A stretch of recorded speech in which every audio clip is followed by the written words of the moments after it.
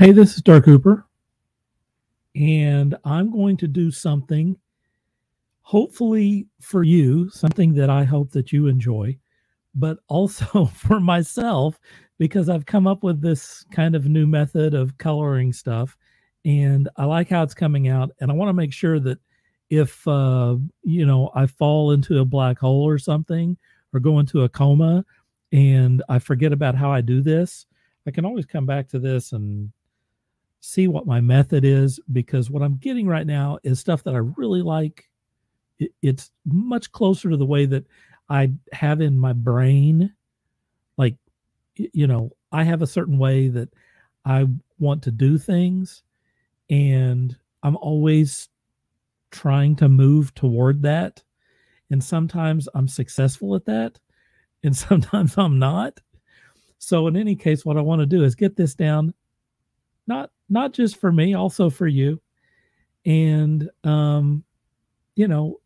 explain a little bit about my color process. So what you can see now is a comic page, which has its own, man, if you're doing a comic page, it's different than doing a single illustration because everything has to line up.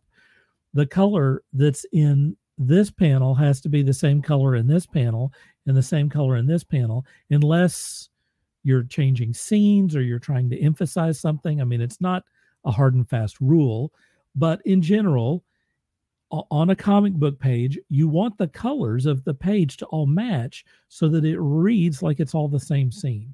And that has its own unique challenges. But the way that I'm coloring these individual panels is also how I've been coloring, single pieces of artwork, just like regular illustrations.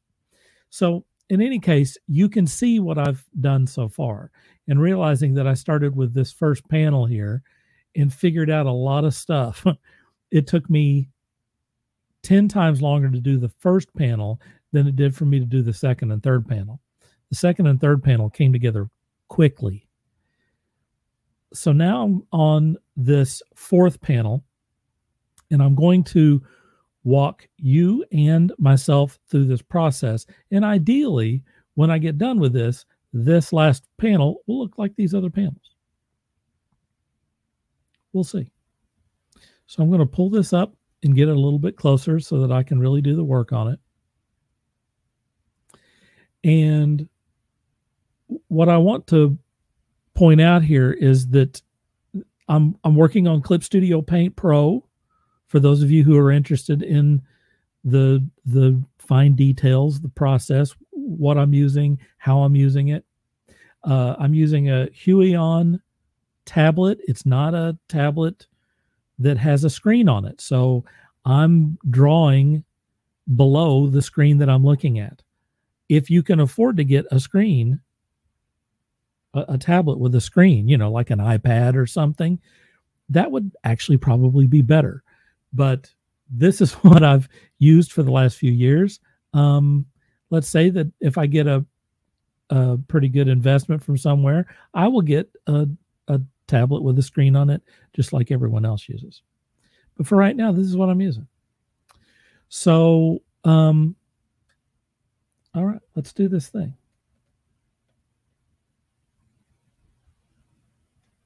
Waiting on my old tablet to wake up. So I'm using both my mouse and my tablet. I use my mouse to navigate, and I use my stylus to do any work. So now I have selected, notice this says panel 4. One of the great things about Clip Studio Paint is that it will allow you to create these folders, and each folder is a different panel. So I can turn everything else off, which I'm about to do, because, well, I turned off the wrong panel. I'm going to turn off that panel. I'm going to turn off that panel. And I'm going to turn off this lower panel. So now all I have is this, ideally. It's still colored for some reason. I'm not sure why. Okay.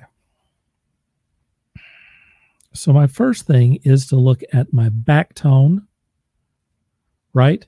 So my back tone is just a layer that runs underneath everything else. And it's all of this. It's just tones.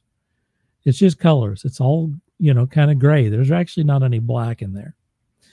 But the back tone is separated from the figure so that I can make universal changes to that. And the figure, I can make universal changes to that, and they don't cross over, okay? So to begin with, I'm going to right-click on my back tone panel, and I'm going to choose New Correction, Layer, and Gradient Map. And then for this piece, and this piece only, I've created a gradient map. And what a gradient map does is, I'm going to click on it so you can, it's not going to show you. What a gradient map does is allow you to choose a range of colors that it maps to the range of colors on your tone. So whether you have a tone or you have colors or whatever, it's going to map over all of that at the same time. So I'm going to double click on this, and you can see how it turned it not all one color.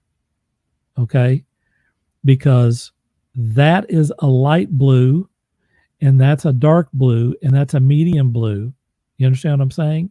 If it was all one color, then it would not look like this. Oh, here's the range. This is what I wanted. You notice that it starts with like a white, and then it ranges all the way down to kind of a dark blue. Most of the colors are following within this range right here, although there are a few that go up further. And I can adjust this, although I don't want to, because I don't know if I can get back to this. So, but you can grab these little arrows and you can adjust the way that it applies these colors. So if you want more darkness in your gradient map, you can come down here and you can move this direction. Or if you want more light colors, like I might grab this and I move it back that direction. You're just going to have to play around with it. Trust me, it's not something that is going to be easy when you do it the first time. But when you realize the great power of this, I mean, I will also say that I could just as,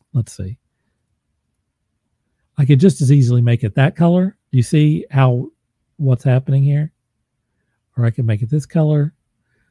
So what it does is allow me to quickly change the color of something. And I mean, I know that there's some artists that go around and they will gradient map like her boots. That'll be a color. And then you can easily change it between purple or red or multiple colors, rainbow colors, whatever it is you want to do.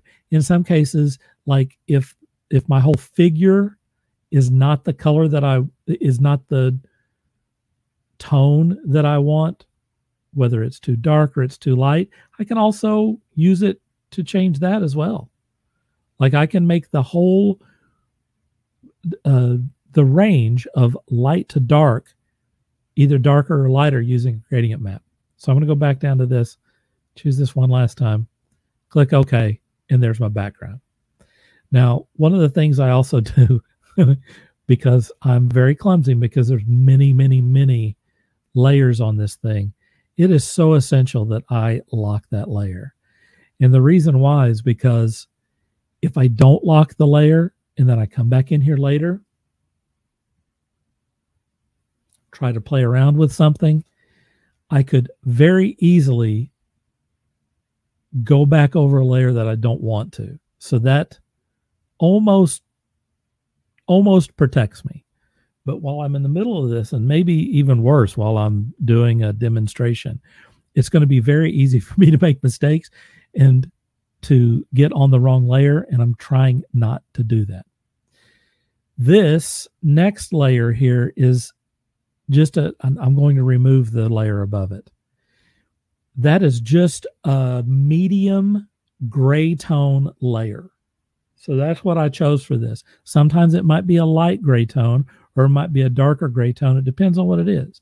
But it's the figure. So I have a background tone, which I just colored. And then I have a figure tone, which in this case is two figures. It's just for the characters that are touching. I could, like I said before, I could literally break this up into, here's a tone for her boots, and here's a tone for her skin, and here's a tone for her hair. I could break all of that up. But you know, how much time do I really want to spend on all this? I'm trying to nail this down to the point where it's as quick and efficient and like a factory as much as art is possible, right? So there's my figure tone. When I get my figure tone done, I lock it immediately because it's very easy for me to grab. Matter of fact, I'm going to do it right now because it will solve my next few problems. So what I'm going to do right now is, you notice this says refer to editing layer only. I want to click on the middle of this.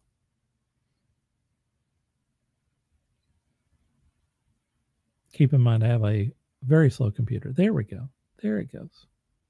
Now it has grabbed just that figure, right? That's the figure tone. That's why I have it like this.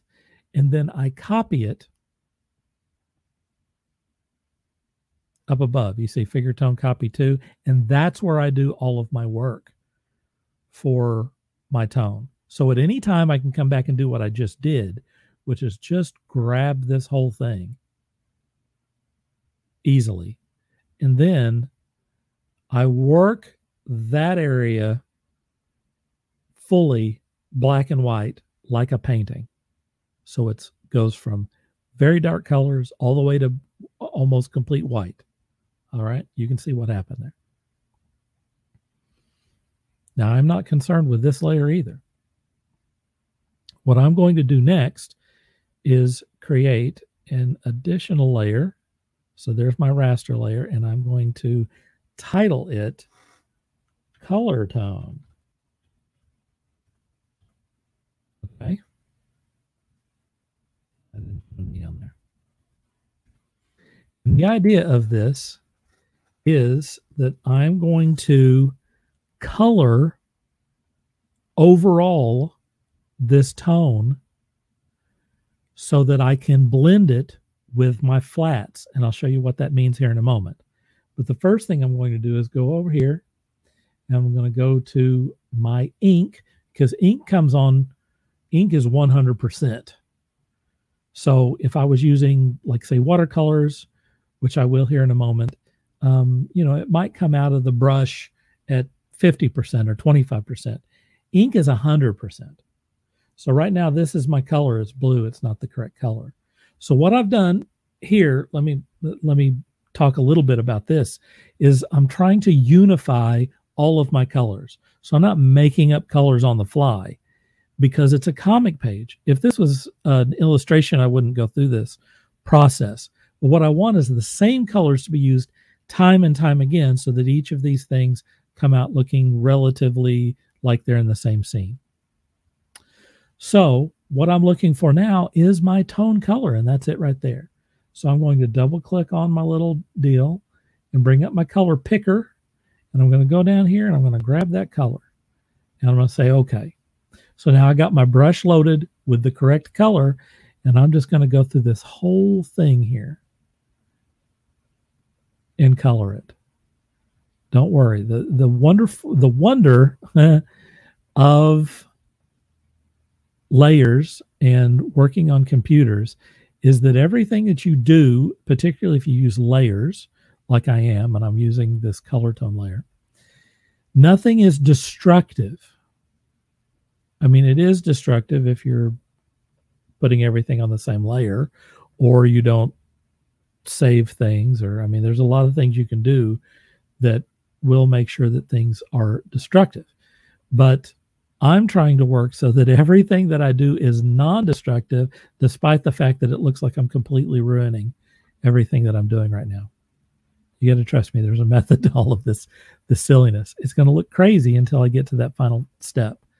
And that's kind of why I want to demonstrate it to you, and kind of why I want to capture it, because all of this is kind of, you know, it's going to work counter to the way that you certainly would work if it was analog.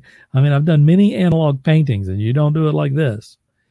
And it might even work counter to, you know, how you would approach doing a digital painting. I'm not saying that this is the correct way to do it. I'm just saying that this is the way I'm doing it right this moment. Right? So now I've colored this whole thing. You notice it says color tone, and it's sitting right on top of this figure tone copy. So my next step, I'm gonna deselect that. It's still selected. That figure is still selected, but I'm just trying not to ruin what I've just done. I'm going to go from normal to color, which I will use over and over again. And now you can see the result of coloring your toned layer. So it's a direct, it's color, and then I'm going to clip to the layer below, right, to make sure that I'm not coloring the background or anything else behind it. I just want it to set on top of that figure tone copy. Now I can move that around and screw up a bunch of stuff, but it's not even interacting with the layer below it. It's just this one layer it's clipped to. Okay. So what that does is it gives me kind of a base so that when I start messing with my flat layer, which I'm just about to do, it will allow me to kind of blend those two things together so that everything that I'm doing is unified in some way.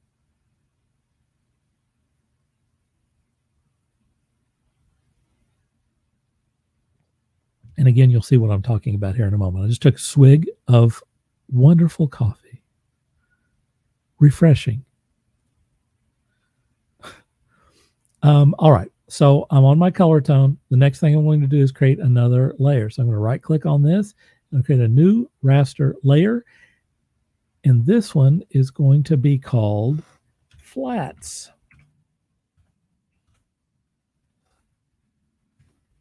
Again, for the sake of sanity and not doing things 10 times over, I'm going to remove all of that. And then what I'm going to try to do, because sometimes this works and sometimes it doesn't, is to grab my fill, my little bucket, my paint bucket, what they call, and then I'm going to go up here. And the first thing I'm going to do is grab, I'm going to double click on this, get my little picker, and I'm going to go to flesh. Go back to my deal, and I'm going to start filling in my flesh areas. And all I have to do to put this color in here is just tap, tap, tap. Tap here. It's working pretty good, folks. It doesn't always. And yeah, I know her eyes are not flesh color, but I'm trying to kind of complete all the little circles here because I'm not at my final thing. Oh, I'm pretty happy with the way that turned out. That went pretty good. Trying to see if I missed anything. So now what I'm going to do is, because I'm going to assume that I missed some stuff, I'm going to get up much closer to it. And you see how it kind of got into her hair there? That's fine, because this is not the final deal. But I just want to see, like, it didn't get underneath her lashes there. It didn't get in her eyebrows totally. I'm just going to do a little cleanup here, go a little over this because I still have to do all this other stuff, right? Go down here. We're just looking to see that all of the areas are covered. See, it grabbed that little strap there. I'll have to paint that in. Just making sure that we have flesh everywhere it's supposed to be flesh. Flesh, flesh, flesh. Good flesh, flesh. And I will invariably miss something on this thing. I mean, it's just going to happen. Some illustrators that are like doing comics and stuff will pay people to do their flats, which means they come in here and they do exactly what I'm doing right here. And once you have these colors in these areas, then just like with gradient maps, I could quickly go back in here and do the tappy thing that I did before, and it's going to grab each of these colors much easier this next time. I mean, it did pretty good this time. But if I wanted to make her skin color purple or something, it would be very easy for me to go right back in and hit every flesh-colored area and change that to purple quickly if I had to. So the next thing I'm going to get, let's do her outfit. So her outfit is this color. I'm going to double tap on here, bring this up, grab the color picker, and go to there, outfits. Okay, I got that. I'm all loaded up. I'm going to do color fill, and here we go.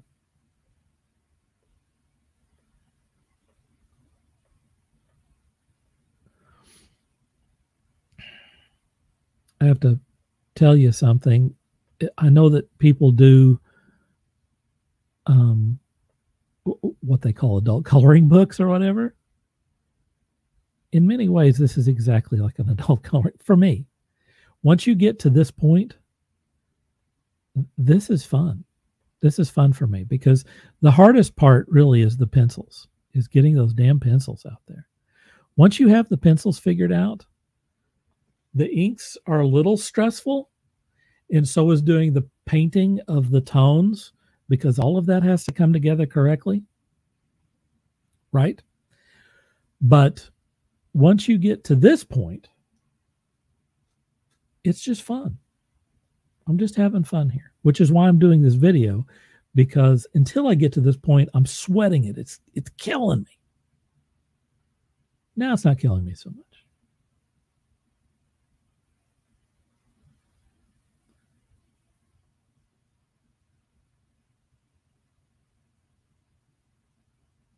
See how I painted that in there? The reason why that didn't paint in when I was like when I was doing the flesh, it grabbed all of that because it had that little open area there. And sometimes it picks up these open areas and it works great. And then sometimes it just doesn't. And there's no hard and fast rule on this. I mean, I'm requiring this thing to do a lot, to be honest. So it should be no surprise to anyone that some of this doesn't work because, again, painting all of this in with a click of a button is still pretty wonderful. Still pretty wonderful. Let's do our hair next. It's going to be this over and over again until I get all of my flats. So what is her hair? There's her hair right there. That's the color. I click OK. Go back to this. In this case, I could click in here and stuff, but I've already kind of messed with this by putting the flesh color in here, kind of over coloring. So I'm going to kind of have to do the actual color here. And the idea on this is because I'm using this ink stuff, I'm still doing a little rendering.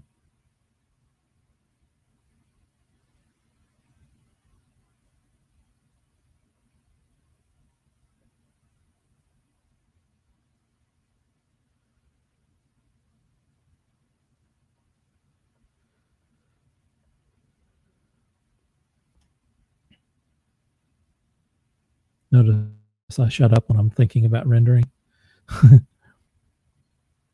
That's an automatic save there. I didn't do that. I also have to wait for the computer sometimes. After I get done with her hair, I'm going to save this thing because that's a good idea.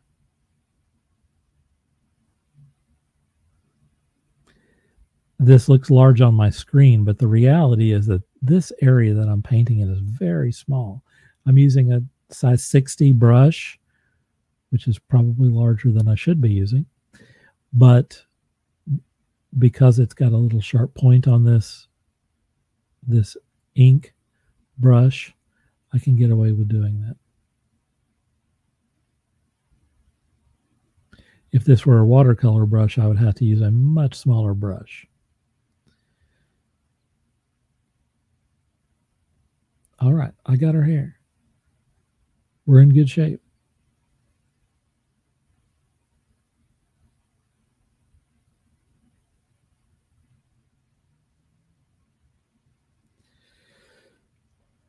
What's next?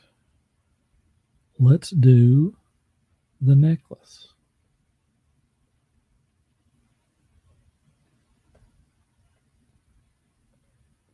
So it's the same thing over and over again.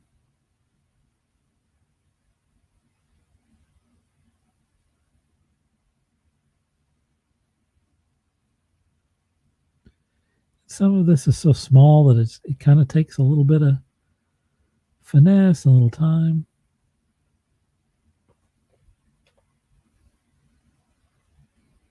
I just hit undo because I went outside the lines.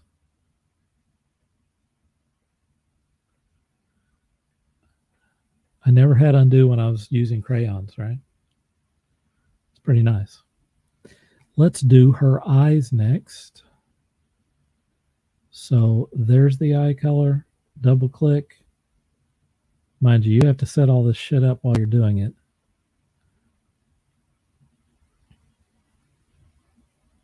There's the eye color. I know this looks ridiculous. Just hang with me. It will all come together here in a moment. The eye color also, incidentally, is all of my metal pieces. So there's a metal piece.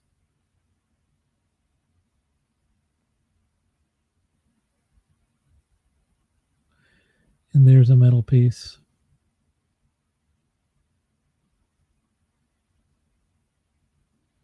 Am I getting all this? I got to get closer here.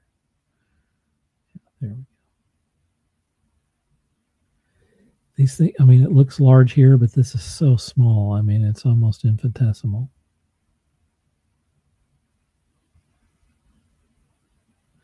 And I want to point something else out. Note how this little area here is actually, I mean, you probably don't know this, but I'm telling you that this little area in here, that little square, is not supposed to be that color. It's supposed to be purple like the rest. So I'm going to go in and grab that purple real quick and hit that little area right there.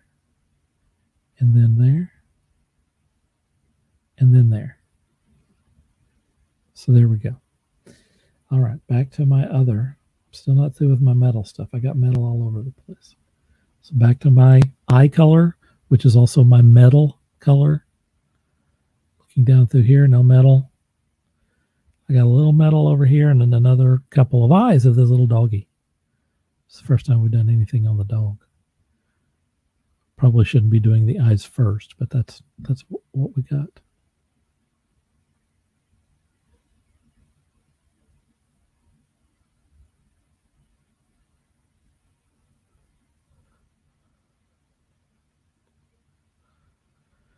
Okay, metal parts.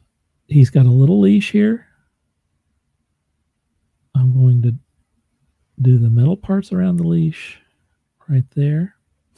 And then there's a little hook, which you can't see all that great, but it's there. And then a one of those little clips that goes on the leash. Did I say leash twice? That's a collar. Here's a leash.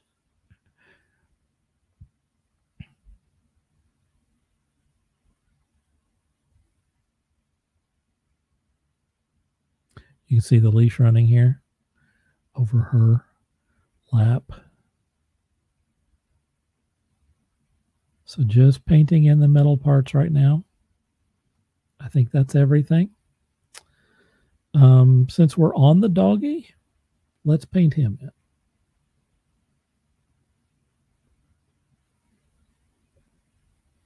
Dog. Got this loaded up. Let's see if there's any of the... I will try to fill this. Fill.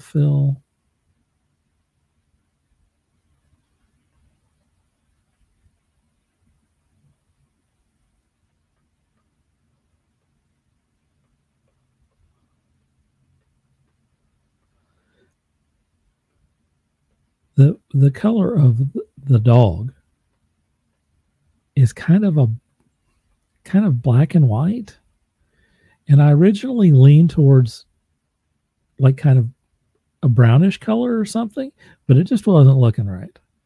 So I changed it to this kind of bluish color, and when it's all wrapped up, it's, oh, look at that, how that came in there. That was wonderful. Then his leg and his little paws. All right. We're almost there. Back to my, now I'm going back in. You notice it didn't quite catch everything. Like there's a little area right here, a little area here. I'm trying to grab all the little areas that it didn't do all of it like it was supposed to.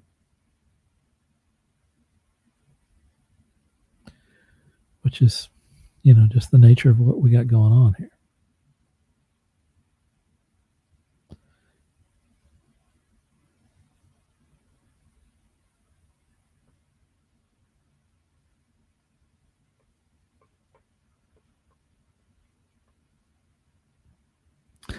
Notice I'm trying to paint this area, but because of the way that the selection is, it's not allowing me to do that.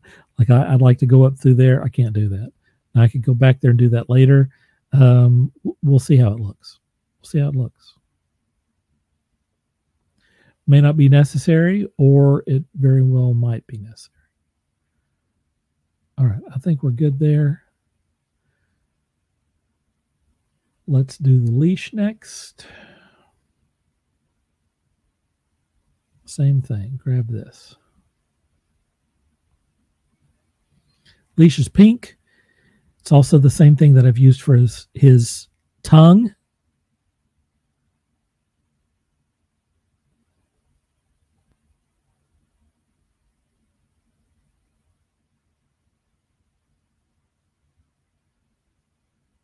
Painting that in, I'm going to try to hit the bucket on some of this because it should work okay.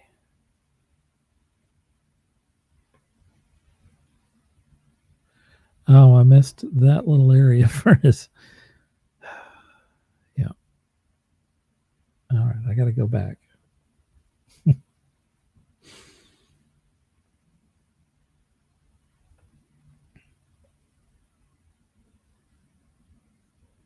that right there.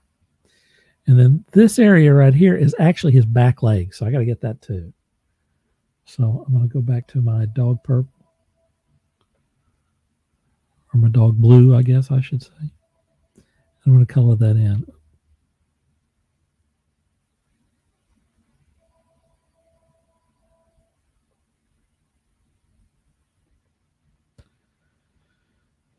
And then notice how this little area right here is a little shaky. I got to clean that up.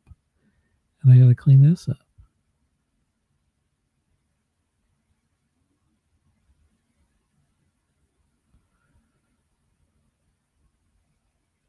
All right. Now, one more time, I'm going to go back to this leash color because the leash and the collar are both the same color. So let's do this. And most of this I'm going to have to paint in for two reasons. Number one, my line work is a little sketchy here. So when your line work is sketchy, you got to figure this stuff out after the fact. And also, some of this other stuff is not coming in right. So that's the nature of this. Is that sometimes you have to do this a few different ways. So there's no line here, but I'm creating it just like that.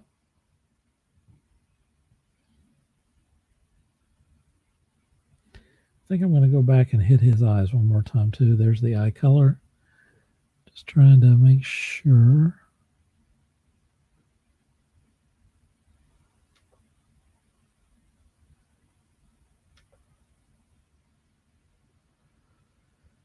All right. Again, I realize that this all, you're thinking, how the heck does this all come together? Well, we're getting close. We're getting close to this coming. You're going to see it all happen at the same time. Oh, we don't have her lips yet. Let's get that. And then I think we're done with this portion.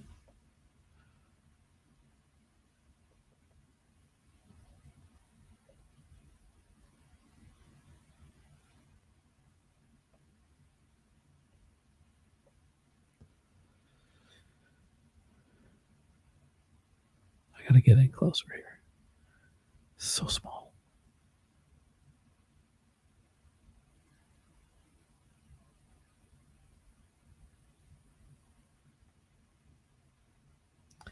I think flats look like old cell animation. I think I've said that. But it's kind of fun for me to create stuff that sometimes I just enjoy, this version of the coloring. Like I could leave the coloring like this. I could design the whole thing to specifically be this and just let it be. And there will be projects where I will do that. All right, there's her lips. Notice that I was still rendering there. I didn't just, click something and go to it. I also noticed an area where I have messed up. So I'm going to hit that. It's right here by her eyes. Got to get that area.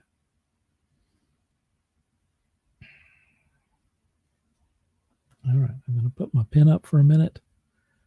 I'm going to back up on this, take a look at the whole thing, see if I got it or not. And by the way, if I don't have it, I can always come back. I think I have it. So those are my flats. And that's what cell animation looks like. And in this case, that's what my flats look like. So once again, I am going to, well, first I'm going to save this thing because it's time. Give that just a moment.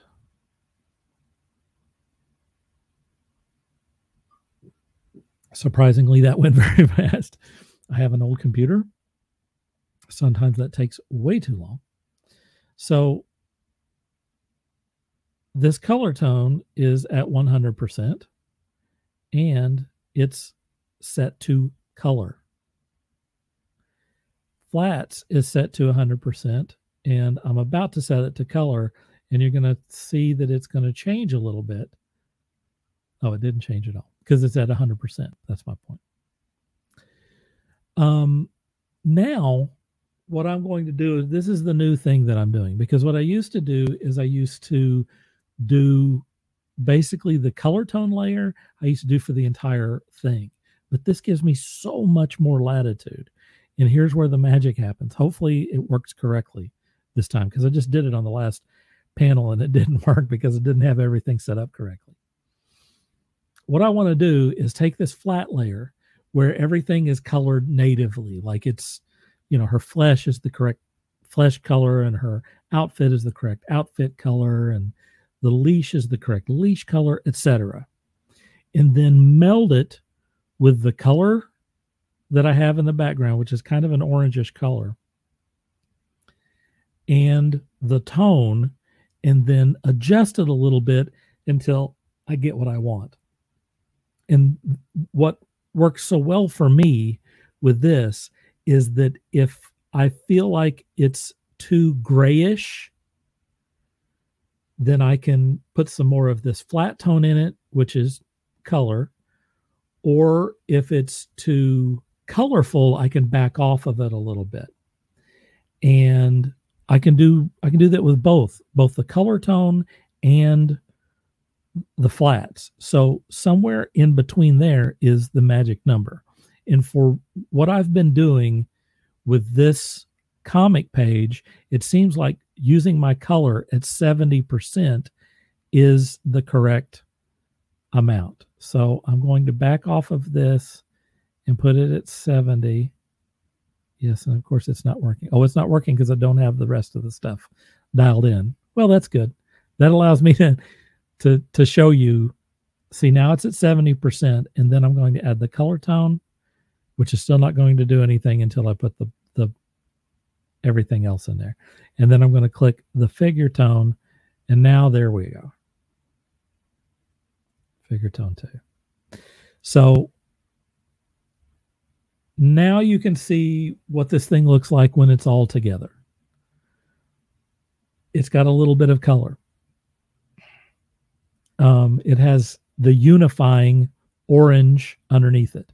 And I have a little area right here, which I got to get rid of, by the way, where her fingers are showing through to the background. But you can also see how much work is being done here. Now, I'm going to adjust the flats a little bit just to kind of see one way or another how it looks. So if I put more flats into it, so instead of 70, I'm going to go up to 80, right? It's going to look like that. Notice how it kind of is a little less colorful. Or I could go back down, and that's maybe too colorful. 50 is too colorful. Let's try 60. 60 is pretty good. Let me go on up to 70 again. 70 is where I had it, and then 80. 80, see how it gets kind of dull? It's colorful, but not as colorful as I would like at 80. I may be the only person that can see this or cares, but I'm trying to figure out something right now. I think what I'm going to do is go down to 60. So this one is 10% less than the others. So hopefully to bring a little bit more color into it. That's it. And the color is this color tone that I'm allowing through this. And because this thing says color and this thing says color, it's bleeding through to this toned area, right? It's coloring over the toned area. That's what I'm getting. All right. Now I'm going to lock that in. I'm going to bring in my background again because that's going to set it off. Notice how that sets it off nicely. All right. And then I have two other things that I need to do to wrap this up. Well, and I got to take care of this little area here. But I will do that maybe here in a minute. Okay. So the next step that I have is what I call rows. So I'm going to add a raster layer. We're going to name it rows.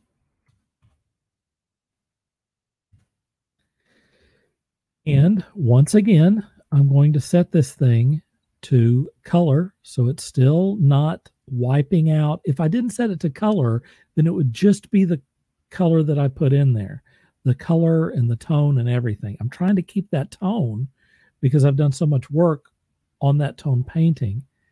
And, you know, I don't want to lose that. That's one of the things that I discovered back when I started doing coloring is that there's a lot of elements of color, including, you know, your tone, your saturation level, and everything. When I tried to do it all at once, I wasn't getting the results that I wanted. By doing tone, I make sure that I have something that is all the way from white all the way to black. So I have a range of tones. If I had to pick each one of these individual colors while I was doing work, it would take me twice as long and not be as effective. So what I'm going to do now, I told you I was doing this rose tone. I'm going to go to watercolors now, and I'm on transparent, right? I'm going to go to my illustration deal, and you notice I got rose down there. I'm going to grab that. And then I'll explain what I'm doing. The colors and the range on these colors is pretty good. But what I have learned is that if you can throw a little chaos in stuff and a little extra color, it pays off. And what do I mean by that? So this is a transparent watercolor, not an opaque, and which means that I can kind of work an area slowly and put a little bit in there because there's not too much. One of the great inventions of Instagram is that a lot of these artists, particularly artists that are doing, you know, like face portraits and stuff, they like to have kind of rosy cheeks and rosy noses, you know, like you used to put rosy noses on people who were, you know, outside, like during wintertime. Now models, like actual physical people, will like paint their nose red to get that look that's on there. Well, it's a good look. That's the reason why everyone wants to do it, is because it just gives your face a little color. In addition, this look, the flesh looks fine, but if you put a little rose or a little orange in it, mind you, I have orange underneath everything already. But if you put a little rose color or orange color, depending on which direction you want to go, it makes flesh look more alive, like there's some blood pumping underneath it.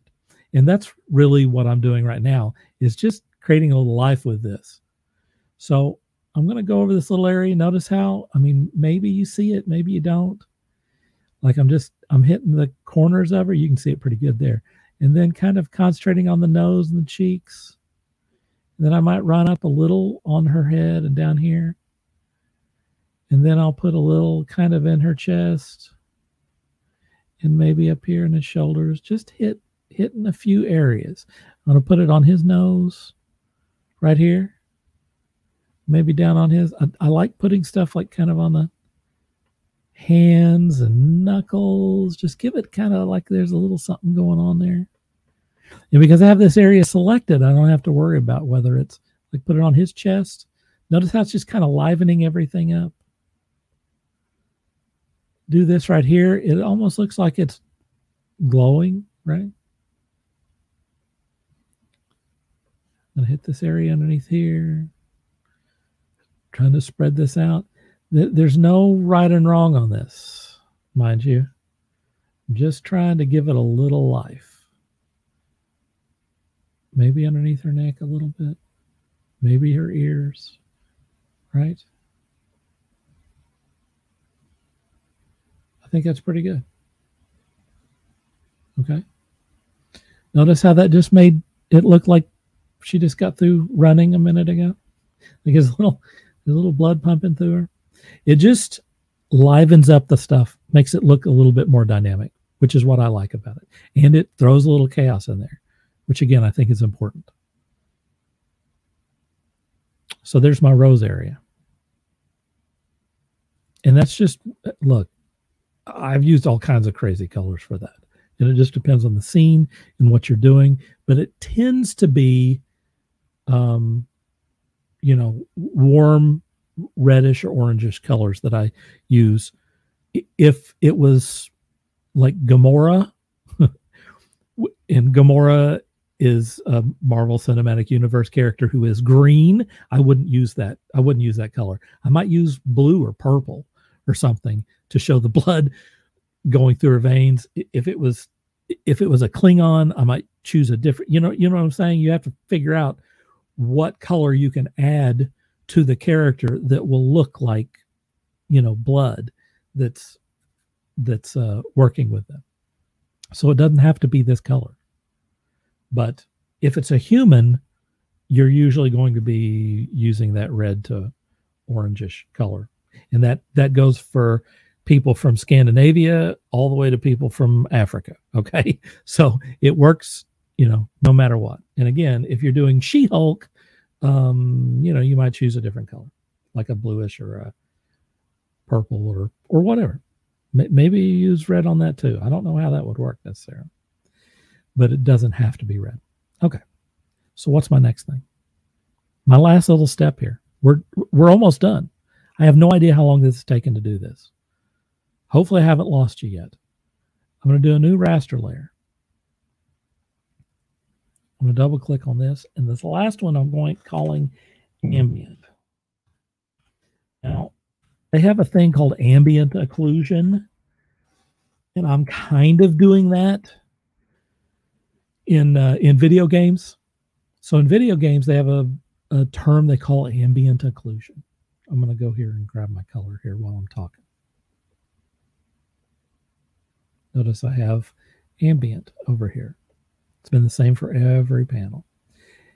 This time, instead of color, I'm going to use vivid light. So what this is going to look like is kind of like a neon glow, like it's light that's coming in and hitting the characters.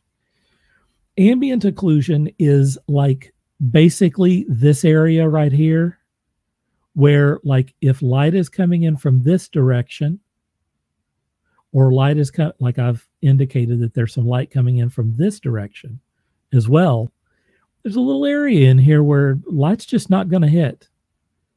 But unless you're in a controlled environment, like if you're outside, or I mean, I don't know where she is in this environment, but it's clear that she's not in a dark room.